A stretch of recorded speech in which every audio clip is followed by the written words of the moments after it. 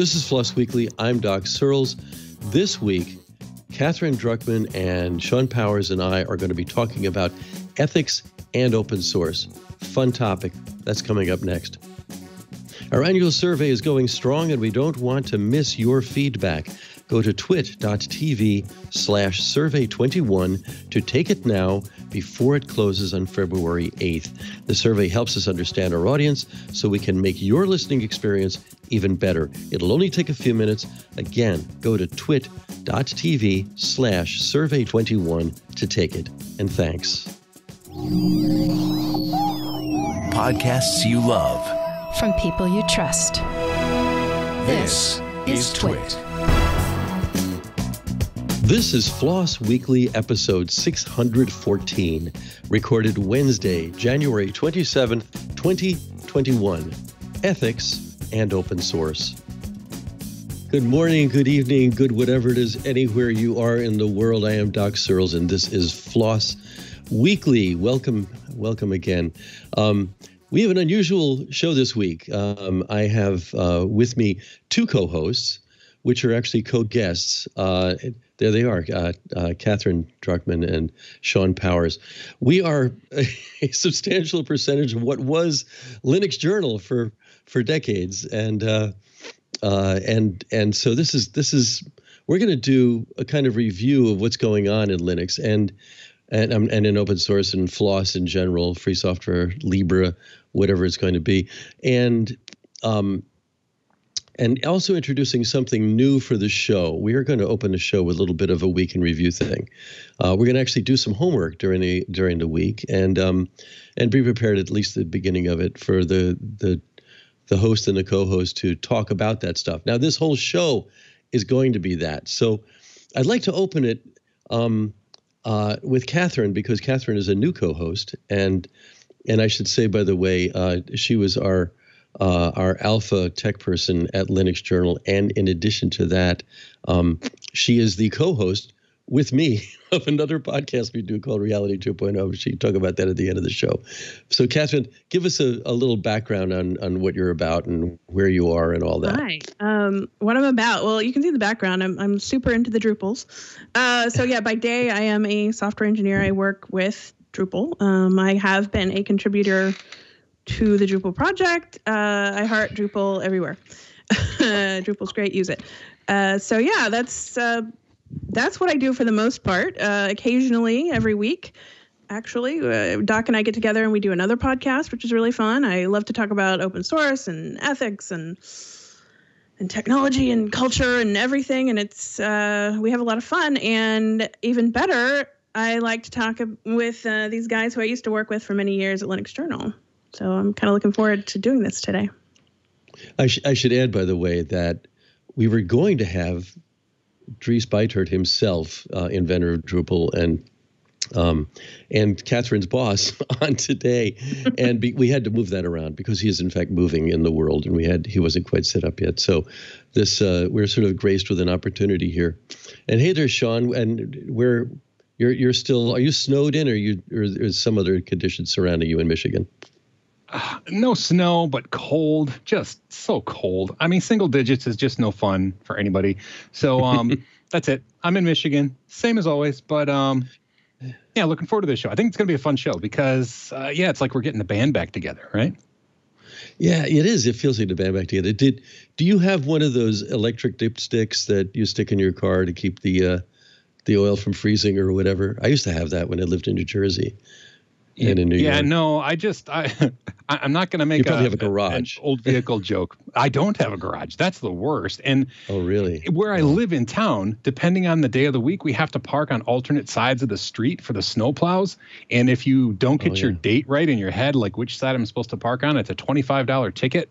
I've gotten quite a few of these $25 tickets over the past 2 years. And I really wish I had a garage to park in, but I don't. Yeah.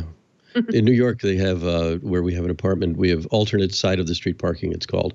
And it's very confusing, and everybody has to know about it. And snow, they suspend it for snow. But then what happens is your car is literally buried underneath whatever the plow threw up there. It's really horrible. Anyway, I'm in Santa Barbara, and Santa Barbara, you might hear it in the background because the mic is pointed at my face, but behind that is a monsoon going on. We've delayed the fire season a little bit. So we're going to talk about several topics today and sort of organize it that way. I've got the first one, and the story is actually about a company called Openbase, which Venturebeat calls the at least the wannabe Yelp for open source software packages, and it's gotten nice funding, and I have to say I haven't done that much homework on it, but I have background. So because I worked for Linux Journal really one way or another from the beginning in 1994, and I remember there was a company called Krugel, and there were several like it back in the aughts, might have even been in the teens, but I think it was in the aughts, that had an open source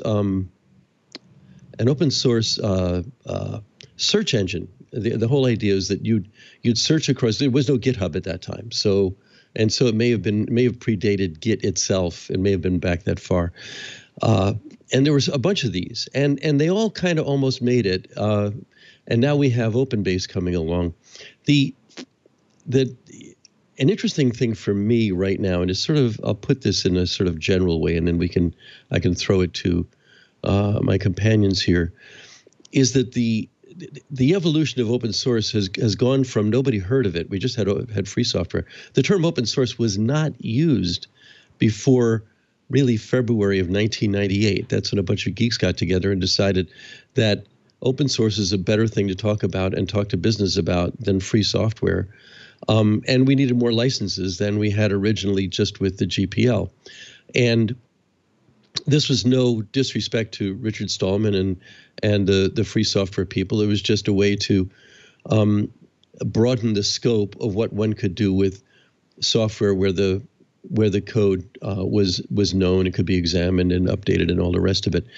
And then there was a proliferation of licenses, a zillion licenses eventually, maybe not a zillion, but an unmanageable large number of them, you might say, and the open source initiative. But open source has matured to the point at this point where, and we've talked about the Linux Foundation some here. We've had guests here from the Linux Foundation. The Linux Foundation is a collection of foundations that is itself large. It's a big outfit. Over half of the Global 2000, I am told, belong to and give money to the and give money to the Linux Foundation. It employs Linus Torvalds himself, a number of other alpha programmers, maintainers of various code bases, and involves itself in lots of areas where you need a lot of big companies to get along. And I'll tell you about something I was actually talking to my wife about this morning. She was very involved in Linux Journal too from before the beginning. She knew the founder of it before I did. She introduced me to them. And we're at a point now where there's a new ecosystem, I think, that wants to happen, where the big companies are involved and all the individual operators are involved, and they all find a better place than they are now. We saw the beginning of this with Microsoft, not so much throwing in the towel as just realizing, as IBM did 20 years earlier, maybe a little less than that they were an open source company, whether they liked it or not. And in fact, they better like it because it's really working well for them. And they are an alpha player in the open source world now. And that's almost too big that almost puts it a little bit too much. There's an ad hominem argument here. Maybe it's an ad corporum argument, which is that because a big company does it, that makes it right. And that's not really what it is. It's that we have a whole different ecosystem now, and we're just working out what that is. And we're barely beginning to work out what it is. Licenses are involved with it. Ethics are involved with it. The original ethics that we had, which is inherently generous, going back to free software, what Richard Stallman wanted you to do was be good to your neighbor by having not only open source code, but you're conferring within that code the freedom to do whatever you want with it to other people. And that generosity of spirit and that working kind of close to that is still in there, but it's not where it was. And so I sort of see a whole new ecosystem wanting to come out. We're sort of in the pupil stage of a different ecosystem, and all of the big organizations are part of it. Something like Openbase is part of it. But anyway, that's not a very articulate way to put it, but why not? That's sort of a good place to start. So, Shawn and Katherine, what do you think of the hash I just made of not knowing exactly what I wanted to say about this stuff? I think... No, go ahead, Shawn. I bet you have more to say than I do on that.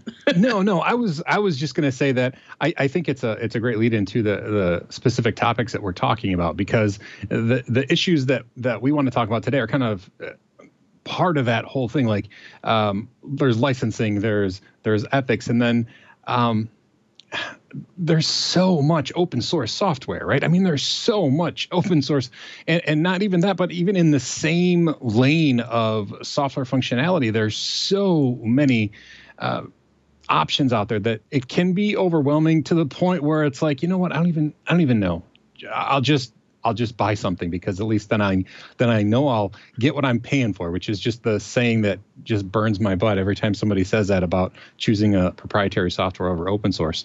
But yeah, I think that just because open source is so prevalent that we think it's this super mature idea, and it is not, right? I mean, it's just being invented. Like how do we do that thing where the source code is available and yet people are making a living? We're still inventing how that works. And as you invent those things, ethics come into play, and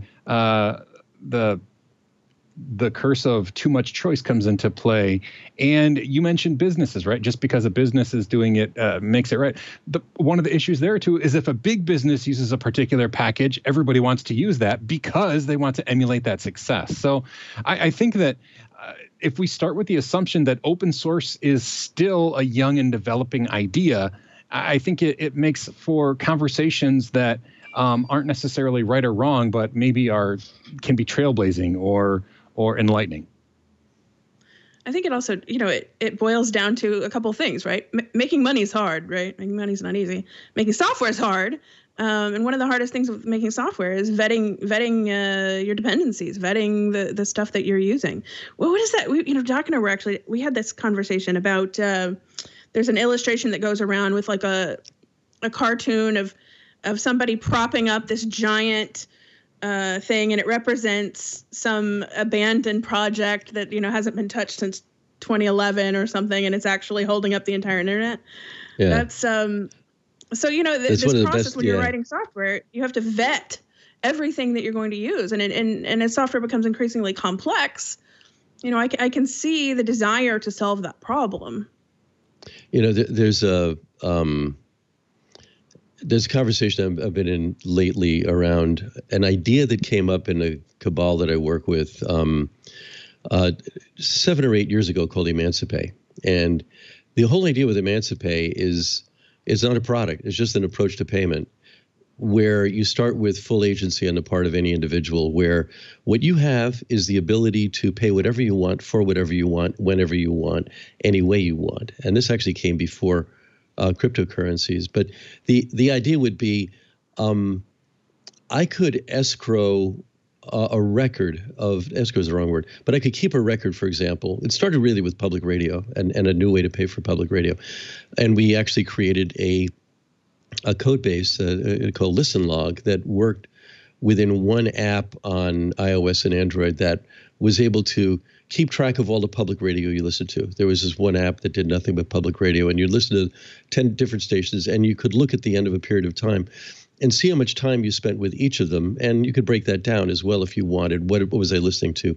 All of that kind of analytics that the big companies are busy staring over our shoulder at, but you stare over your own shoulder. What was I actually listening to? And then with Emancipate, you would just simply apportion that out any way you wanted. You would just automatically pay this. Just how do you lower the threshold of paying anything for anything? And what's significant to me about this is that conversation on this stopped about 7 years ago. and now it's started up again. And I think it started up again because we're looking for optionality on our part. That's very much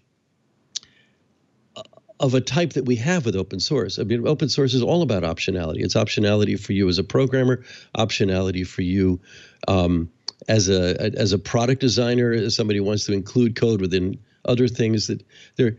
But it's sort of optionality all the way down rather than entrapment all the way down, and choice all the way down. But you control some of that, say, for example, with a license or with a cost or whatever. But once you throw in the ability for anybody to pay anything for anything in their own way, and with the assumption that people might also be generous, because there's that generosity part of open source as well. You're doing this because you want other people to inspect this stuff, because nobody's perfect, and you really want this whole thing to grow in a way where it's unencumbered by any one party's narrow or parochial selfish interests. And so trying to make that happen, I just sort of feel like probably COVID's done it to some extent, but there's a reset button that's being pushed right now where we're kind of starting to rethink a bunch of things that have been kind of tabled before.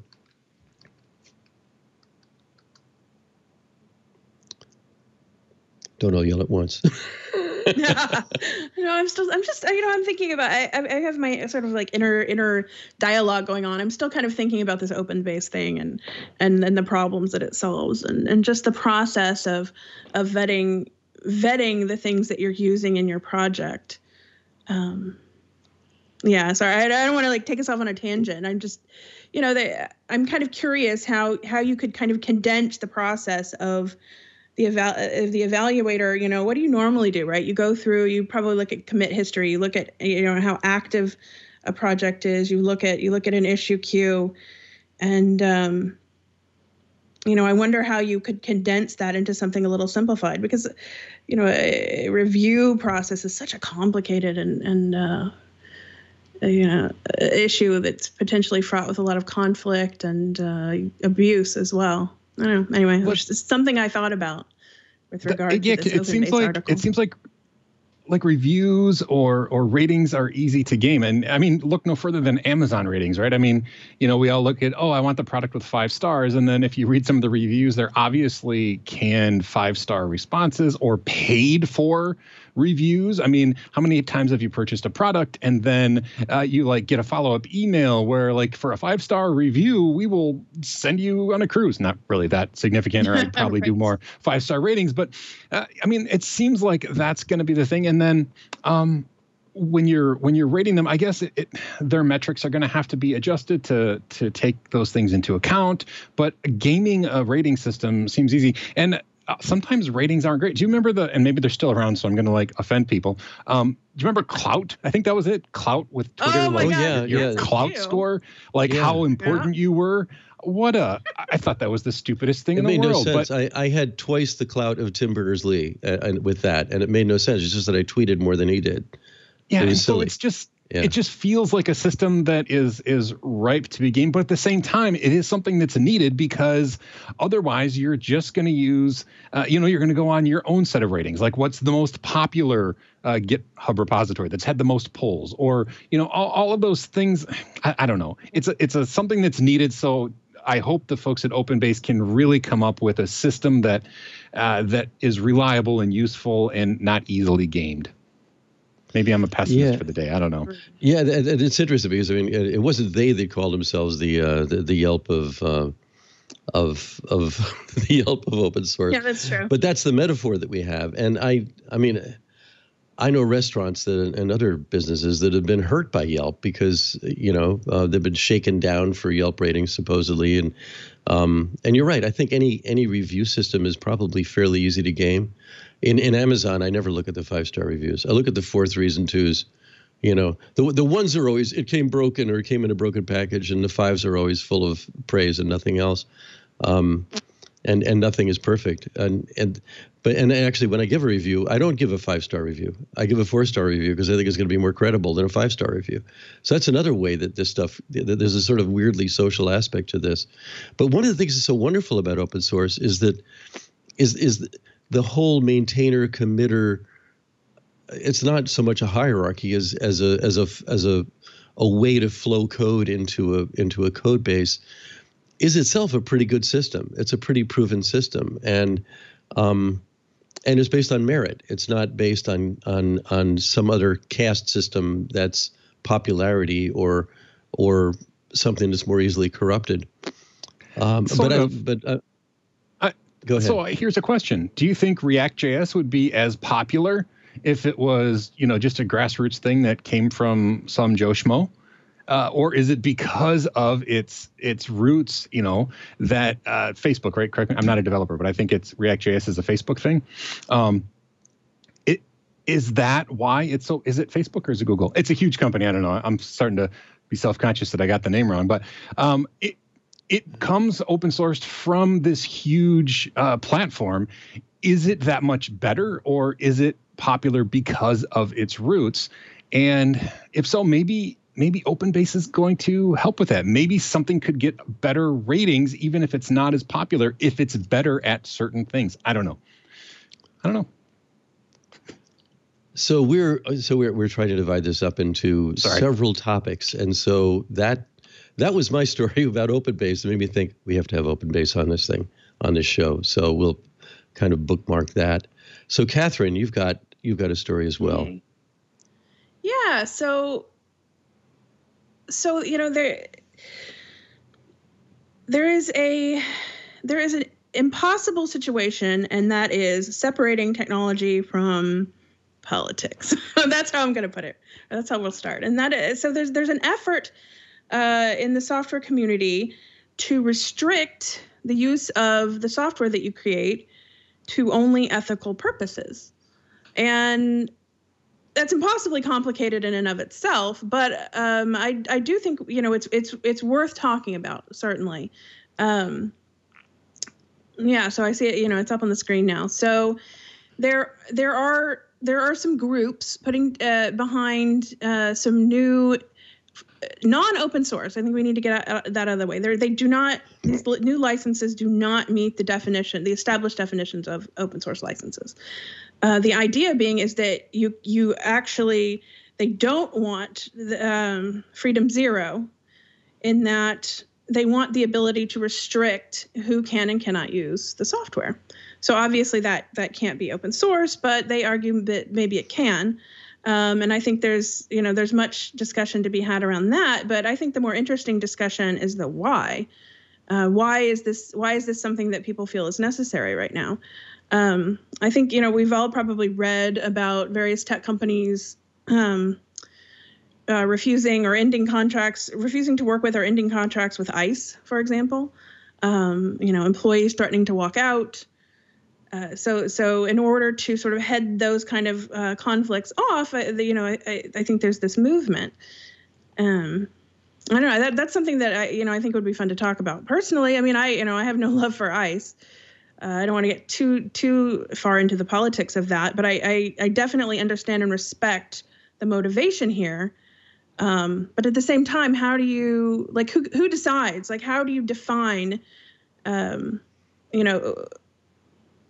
do you define the entities that are acting in an ethical manner? How do you define what that ethical manner is in order to allow them to use your software? I think that's incredibly difficult, and there has been an effort to define those things in terms of this license, but I don't know. I think that's problematic. What do y'all think? That is tough, and it's because I think traditionally the thought is, software or technology isn't the thing that's going to do the evil, right? Guns don't kill people, people kill people. So I think that maybe it's expired. I think that's the argument that this article and this movement is making, is that we're past the point where our software is no longer can be weaponized. That sounds horrible. I don't know, but the idea of releasing your software and having it used for something that you find morally reprehensible is a very unpleasant feeling. But again, that's open. So I like you, Katherine, I understand the motivation. Gosh, it's a tough line to find there, because who gets to decide what's ethical, what's not ethical? Is it the person who wrote the software? Can that person be the person who says you can use it, you can't use it? And if that's the case, it's definitely not open. So I don't know the answer. I certainly see the struggle, the frustration, especially if you're a developer and you see your software being used for things that are just horrible, even things that just you think are horrible. That's a tough place to be. I don't have an answer. I'm with you. Like, man, that's. Yeah. So this particular license points at. Oh, Doc has an answer. Oh, Doc has an answer. Continue, Katherine. Well, no, just go ahead, Katherine. You're going to say something, and I don't want to interrupt that because you had a thought. Well, they point to a UN Council on Human Rights or something. They point to an actual UN definition of human rights violations and stuff like that. So they have attempted to define it, but even still, I still find that to be, I don't know, too problematic to grapple with. So yeah, go ahead. Well, I think that actually there's an ethical basis in open source to begin with, and there's an ethical basis to free software, and the ethics again is a kind of generosity, and it's you build into the fact that the code is available and it's free, and it's free as in freedom and not as in beer and all that, is an ethical basis. The ethics are there. I don't think you can improve on that. I think you can chop it up into different licenses and things that make a particular code base appropriate or more or less appropriate for different purposes. But that's more of a pragmatic consideration. But at the base of it, free software and open source and Libris, as we put the L in here in FLOSS, there's liberty to it. That's an ethical basis, and I think that's as far as it should go. I think every single technology you can name has bad uses. It doesn't matter. I think it's good to be conscious of the stuff that the ethical source people want you to be conscious of. That we're in a time of change, and there are lots of things to be caring about. They mention racism and mass surveillance, anti-immigrant violence, protester suppression, racist, blah, blah, blah. Code is going to be used for everything, absolutely everything. And they're just simply bad uses for everything. And you invent a hammer, and the Beatles will write a song about Maxwell's silver hammer whacking people on their heads, right? That's what everything that can be used as a tool can be used as a weapon. And Marshall McLuhan, at the moment, my favorite philosopher, because I think he explains a lot about what's going on in the world right now, points out that every new technology, every new medium reverses or flips into something bad. You're not going to get away from the bad stuff. It's going to happen. And especially as it gets toward ubiquity, I'm sure that when Mark Zuckerberg started Facebook, he did not intend it to be what it's become exactly. Probably intended it to make that much money, perhaps, but not to do it exactly the way it does. But it's too late. It's fixed in too many of its ways. Same with any big company you can name. It can be used for all kinds of bad things, and we can't get away from it. I think it's great to be mindful of this stuff, but I don't think you can. I kind of chafe at the idea that I'm gonna cripple this software in such a way that it can't be used by bad people in bad ways. I think that's sort of implicit in what they're saying, but I haven't studied it enough.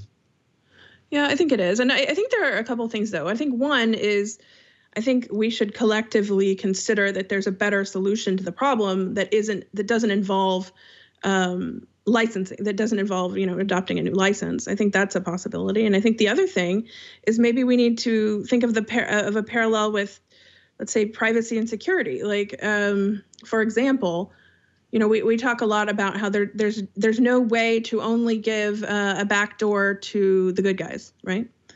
So you're either everyone is secure and private, or no one is. So it's the same thing. You either allow everybody to use your code, or it's proprietary. Then you get to pick your customers. So to me, it's a kind of a similar thing, where is if we all want to protect our right to privacy and security, we all also similarly want to protect our right with regard to software freedom. So in by the same token, by protecting our right to privacy and security, yes, we are also protecting other people's rights to do private things that we don't like and keep those hidden. We in order to protect our own security, we don't want to give law enforcement backdoors. I mean, I don't personally, because I think that's far too risky. But at the same time, that allows that hinders the process of rooting out bad behavior. So I think this is a similar thing. I think in order to protect the integrity of the licensing and the concept of software freedom, I think you have to just accept the fact that code is going to be used for bad things. There's I see it as sort of an iron law in technology, is that what can be done with it will be done with it until we see the things that shouldn't be done with it. And the most dramatic example is nuclear power, right? We saw what could be done with it. We blew a couple cities. We never did it again. We threatened to. We never went there. And there, and since then with nuclear power, we've also discovered that, well, keeping something that will not decay to harmlessness in thousands or millions of years is not a good thing to have, and not only in your backyard but anywhere in geology. So there's that as well. And but I'm seeing here that what they want to do is ensure that our work is being used for social good and in service of human rights. I think if you design it to do that in the first place, and I think most open source code that we know of does that kind of anyway. I suppose if you're creating software that has that as a first purpose, that's great. And if it has it as a secondary or tertiary or quaternary purpose, that's fine too. But I think enforcing it, they say, they want to enforce fair, ethical, community-minded terms for those who benefit from or affected by our work. That strikes me as unnecessarily restrictive and doesn't respect that sort of iron law, which is what can be done will be done. Doesn't matter. You could try all you want to make it not happen. Somebody's going to find bad uses for it, and some of those bad uses will have good purposes in the beginning, and then it will turn out to be bad in the longer run. So, I don't so much stand against this. I kind of stand with the spirit of it, but with a big question mark in front of the word enforce. I'm not sure I like enforce in there, or how that would be done. But maybe they've thought about it far more creatively than I have. So, okay, let's say then it's not a software license that protects from usage like that. Where does that responsibility lie? And I could come up with okay, let's say I have an open source weather API. Okay, and I'm not a developer, so maybe that's not even a practical thing. But somebody uses it to make an app, and it says, "Hey, it's sunny out. It's a good day to beat up immigrants," and that's the app. Okay. Now, obviously, I wouldn't want my weather API put into that app. But if it's if it's an open source license, they can do that. That's fine. So then, is it the responsibility of the platform to ban an app like that? And then, if not, what about the? Is it just the responsibility of users not to download the app? I don't know. I feel like if we're a society, there has to be some level of vetting of what we're going to. I don't know. Allow is against the idea of freedom. It's a sticky situation. I'm not going to lie. But I think that if people were to think through all of their apps and their code that they release open source and realize, okay, this might be used for something bad. Maybe that's just a warning that we should make sure everybody who's considering releasing their code, this could be used for something horrible. You should know that. Because once it's out there, people are going to use it for something horrible. I don't know. I hate to just fluff it off and say, no, that's not what, licensing shouldn't address that. It's just not something we should address, because it should be addressed. Maybe not at the license level, but doggone it, there should be some sort of societal vetting of what is dangerous for humanity. There's a well, I think that's happening right now. How's that? And so is that what we're saying? Is it better for it to happen at the platform level, like banning apps and that sort of a thing? Yeah, that's what I meant by that's what's happening now. I mean, I think we are.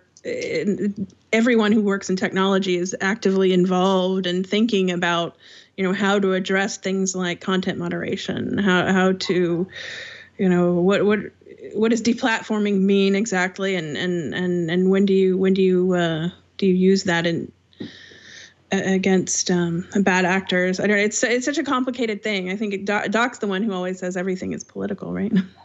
So it's political in the sense that, I mean, what I once said when I was managing a small company, wherever 2 or more people are gathered, wherever the 3 or more people are gathered, at least 2 are engaging in politics. So we're doing it right now, maybe because there are 3 of us here. Right, yeah.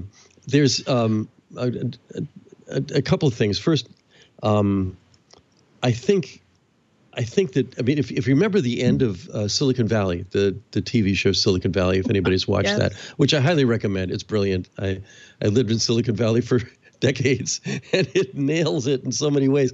But it ends with exactly this kind of thing. The company that is followed throughout it, called Pied Piper, one of the developers, and they realized something to develop. I think what it did was, it was kind of like an Ice 9 or an Andromeda strain, where while it did one or two good things, it would also basically allow anybody to solve everybody else's crypto or something like that. And so there could be no secrecy. And they said, we're going to kill it. We're going to kill it, and we're not going to let it live. And so they made an ethical decision. And I think that's I think that kind of mindfulness needs to be there. It was that was kind of the final point of the show. These people were mindful of their of the potential of what they were doing. And of course, I mentioned, Ice 9, which is a Kurt Vonnegut invention, as it were. It was a literary invention, but basically it was an invention that changed the freezing point of water to below room temperature, so the whole world froze, and it was the end of everything, more or less. That was the thread of it. And it was invented in a kind of innocent way by some scientist that wasn't thinking out the possibilities. Andromeda strain is a similar thing. But I wanted to put attention to, since we're talking about ethical source, .dev. I like the .dev domain suffix, by the way, / definition. So their list of definitions, they do have a definition, just like the OSI has a definition. It benefits the commons. It's created in the open. Its community is welcoming and just, I should say. It puts accessibility first. It prioritizes user safety.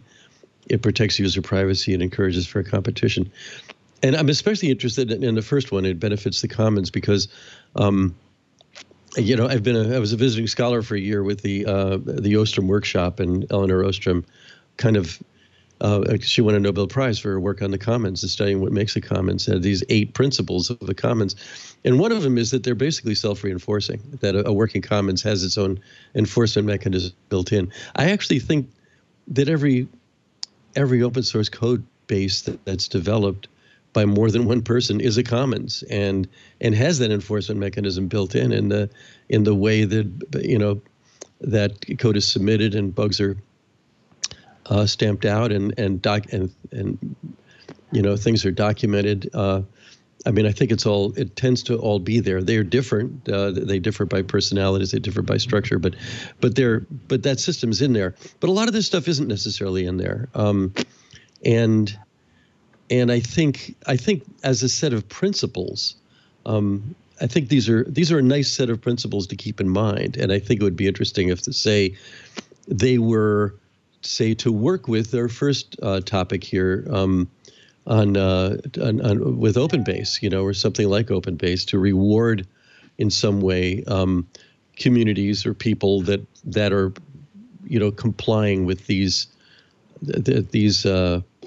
principles. I'm not sure it's a definition as much as a set of principles, but they're good principles to have. I like them. You got to have some principles, right? It's always good to have some principles.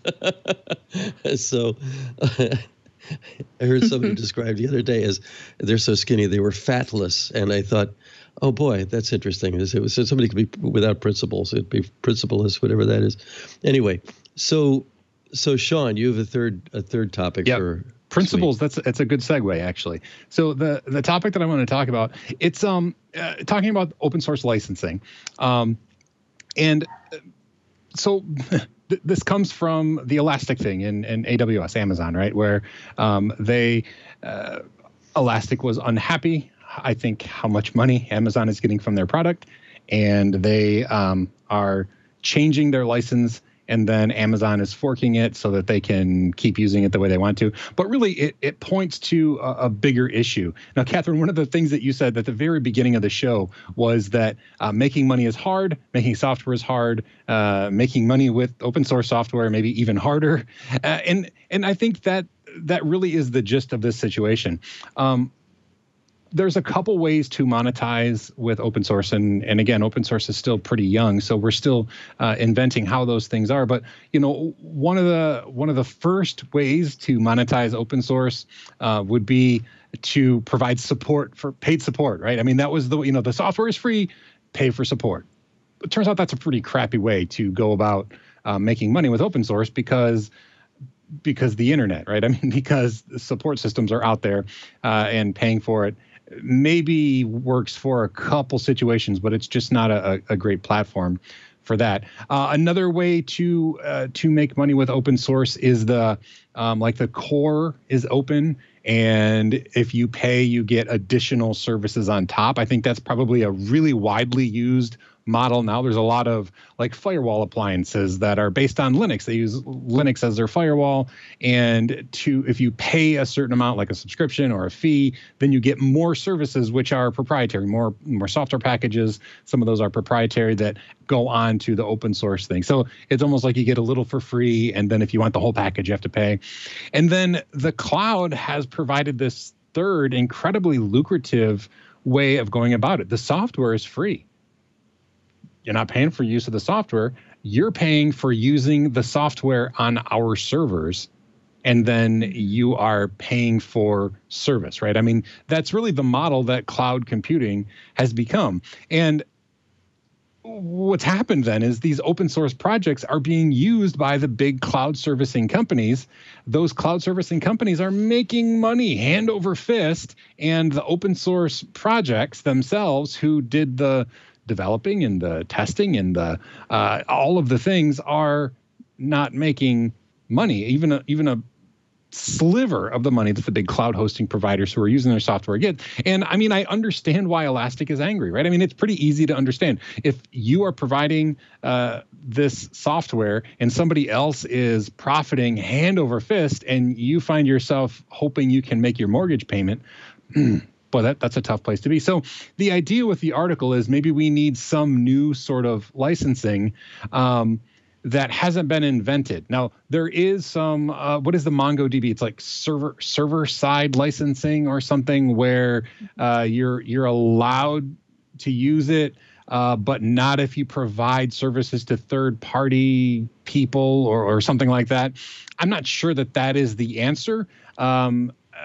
I think that's what Elastic is switching to. I could be wrong there. I know that's what MongoDB uses, but it's an interesting topic. How do we solve that problem, right? I mean, or is it a problem? I mean, is this just capitalism is what capitalism does, and if you're using somebody else's open source project better than they're using it, all the gold to you kind of thing.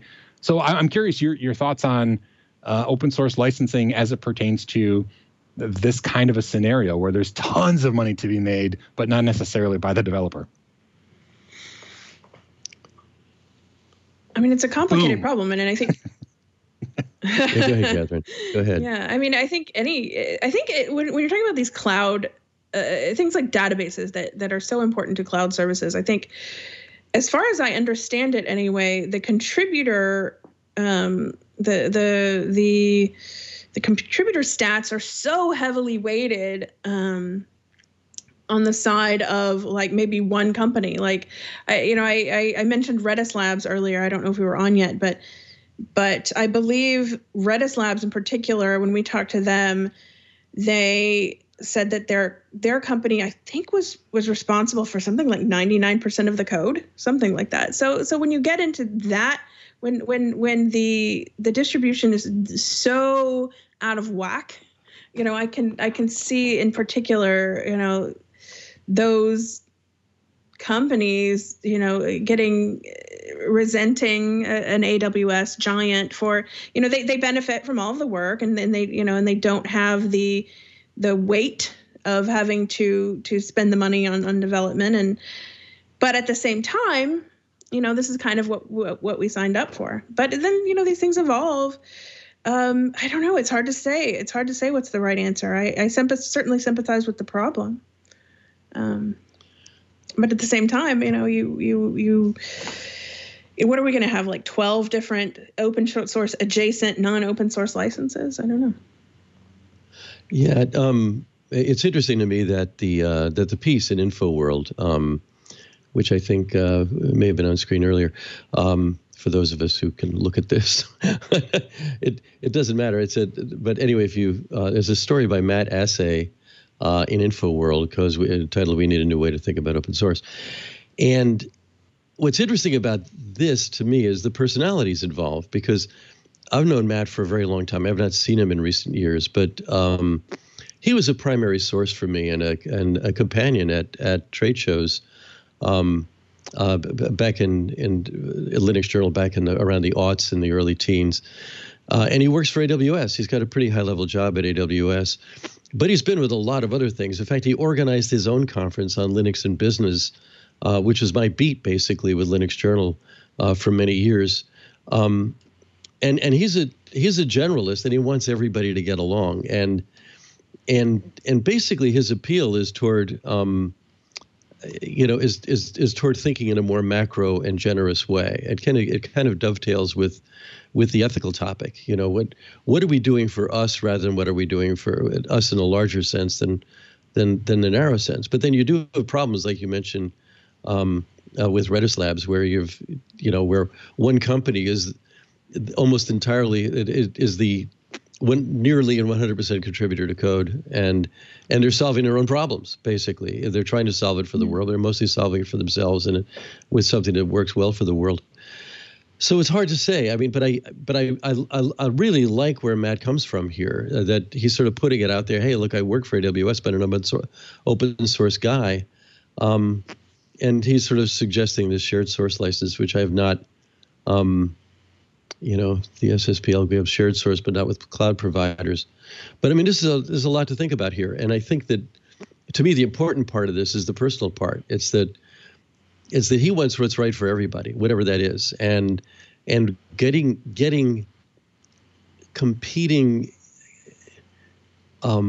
interests that don't just compete, but actually are at odds. I mean, sometimes you just simply have personal or group interests that are at odds with other groups or other people, and tug a code base in one direction or another for that reason. What starts out as scratch your own itch turns into how do we scratch everybody's itch, but in some way that we want to be, in ways that we want to be fair or good for everybody. And I'm not sure it can be good for everybody, but at least being mindful of what works in general will help working on what works in particular. So anyway, a shout out to Matt if he's listening to this. It really does just point to how young the open source model is, especially with regards to cloud services, which are even younger. I am positive that when the GPL was written, cloud services weren't considered because no such thing existed, right? So does that mean that new licenses, I mean, how many licenses are there already out there? There's just a ton of open source or open source adjacent, I think, to use your words, Katherine, licenses that already exist. I mean, I think Elastic, I could be wrong, but I think it uses the Apache license, and they're switching to the SSL, I don't even remember what the new license is, the one that MongoDB uses. And so AWS is going to fork their project, and they're going to keep their fork, which has a different name, I don't remember, in the Apache license. But I mean, there's just so many licenses already. And there comes a point where for the normal person on the street, all of these licenses are just nuances that you don't really think about. But if you are a business who uses open source, creates open source, switches open source, or switches open source, I don't know where that came from, who uses open source and shares it around, I can see where the licensing does make a big difference. And that's probably why there are already so many licenses out there trying to scratch an itch or cover a spot that is getting scratched you don't want scratched or itched. And I don't know, but I do think that this isn't the last that we'll see of some open source struggles with cloud-based services that are reaping tons of rewards from their project. But I mean, this is just a software version of, if you're a rake company and somebody buys your rake and they make a ton of money raking people's lawns, it's not the rake that's making the money, it's the people who are raking the lawns. So it's not a perfect metaphor because you actually have to buy the rake. People aren't giving rakes away. But it's not a new problem, but I understand where Matt is trying to come up with a solution that is beneficial to everybody, not just, stop AWS from making money and not just, make sure that Elastic gets their share, but where everybody is happy and everybody, is fairly compensated, or at least, has some say on how things are done. So like all of the other topics today, I don't think that we have an answer. It's just something that we need to be talking about and considering and thinking through as we move forward as a society of technologists. It's interesting. Yeah, and I think, go ahead, say it, Catherine. Oh, sorry. I was going to say, to further complicate things, there's also, the reminder that the people putting in, let's say, 90% of the effort on certain projects, well, they're also benefiting from open source software that they're not, necessarily contributing to. What IDE are they using? What oh gosh, I don't know. Are they using Git? Are they using? You can name a gazillion open source projects that they're probably using to create what they're working on. So there's a very deep well of people to compensate, in an ideal world. And then the other thing is we haven't even touched on the idea of individual contributors. We talk about companies investing in contribution, but we don't talk about people that aren't necessarily affiliated, that have just written some really great, JavaScript library or something, and suddenly it's out there making somebody millions of dollars. But anyway, but maybe they have a tip jar on their GitHub, or I can't even remember how GitHub works in that way. But it's complicated, right? There's I think there's a thread running through all these conversations which has to do with ethics. And Matt Asay wrote another piece here that I think we already mentioned, why open source needs more cloud. Now, of course, he works for a cloud company, the biggest, AWS. And it's an interesting fact that a lot of us are using cloud not just because it's efficient in some ways, but because, in fact, it does take bad acting. It does counteract bad acting. I no longer run my own mail server because I couldn't get Spam Assassin to do as good a job as Rackspace could, or as some other cloud, hosting system could, because as I'm sure 90x%, maybe 99.x% of all mail traffic, everything running from SMTP to IMAP around the world, is spam. And spam is bad acting, and spam is a problem, and filtering it out is something that is best or most efficiently done by somebody big. I think it's a huge reason why Gmail works as well as it does. Gmail is as popular as it is because it's a way to get rid of spam. Now, people go on to it also because it's easy, but at the same time, and I'm doing my best not to be political about this, but it's an important point. AWS kicked somebody off their cloud. They kicked a service off their cloud that was using their cloud because they felt it was dangerous. Now, it doesn't matter what the politics of that were. What does matter is that a lot of the platforms, not just cloud providers, but social networks and so forth, did similar things in the same time frame. And the whole notion that something big can, when we become fully dependent on giants, it's a problem. And I was involved in some discussions where you kind of have to face the fact that it is, in fact, giants all the way down, because below below the AWSs and below the big platforms of the world, you get you have ISPs, and an ISP can kick you off. But below the ISPs, there are the backbone providers that go through the big exchange points where they're all peered together. And one of the reasons the internet took off is because a bunch of giant backbones couldn't figure out how to do billing at the edges and said, to heck with it, we're just going to all peer. And that made the internet we have now possible, the network of networks. But they all have acceptable use policies. This is one of the things that one of those big providers told me about the other day. They're in that business, and we actually have an acceptable use policy. We can kick people off. Our backbone can keep people off the internet. That's interesting to me. But that's an ethical thing. But who's deciding? Who's deciding is this big thing. The whole notion that the internet is in fact fully distributed and we're all free to do whatever we want on it is kind of not exactly true. And I speak as one of the one of the best known cyber utopians out there. I mean, I am a dyed-in-the-wool cyber utopian. I mean, that's what the Clue Train Manifesto, which I co-wrote, was about. It's why I got involved with Linux Journal in the first place.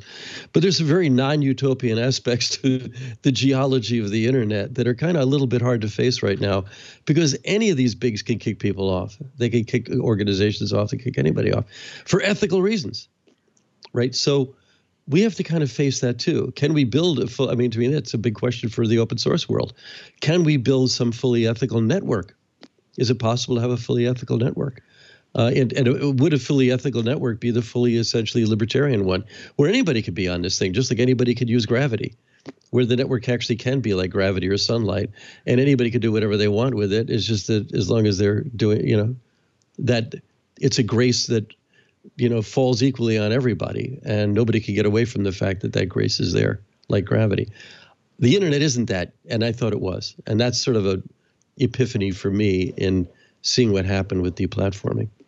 So that's kind of a little lesson in there as well. And we are coming up, I think we have maybe about 5 minutes left. Yeah.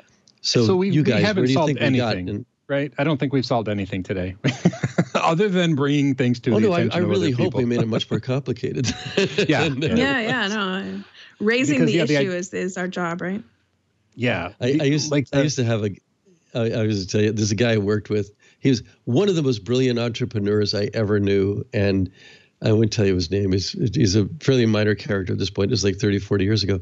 But an employee of his said his management style was to find a problem and intensify it. So I think maybe that's what we just did here. I don't know. Maybe so. Yeah, talking about the internet not being that platform of freedom that I agree. That's kind of been the thought, like, okay, but the internet itself, at least that's the place where it's just a network of peers. But you're right, because, and part of it is responsibility, right? I mean, ISPs have the ability maybe to not serve somebody, and it's ethical based, but also it's to protect their own interests as well. I mean, if they don't want to be the ISP that didn't stop something horrible from happening, but who watches the watchers? I mean, who determines what is ethical in a situation and what isn't? And I'm glad it's not me, but at the same time, I was going to nominate you. Yeah, no, not it. Right? As that nose goes. So yeah, I don't know, but it's something that we have to talk about, and I don't know what the solution is. I mean, I don't think the solution is the government, but at the same time, a collection of people who want the best for the larger community. That's supposedly what the government is. So I don't have an answer. Just more confusion. Well, the question is then which government? I have a book over here on European law. Europe is running the world right now. If you are met on every website by something that says we're using cookies and other technologies, and sign here and click accept, thank GDPR, and the government of California where I live, because I have you can see my IP address or something like it. You can, a site can see, oh, you're in California. You have to sign something. You have to click on something that says don't sell my data. That's the CCPA at work.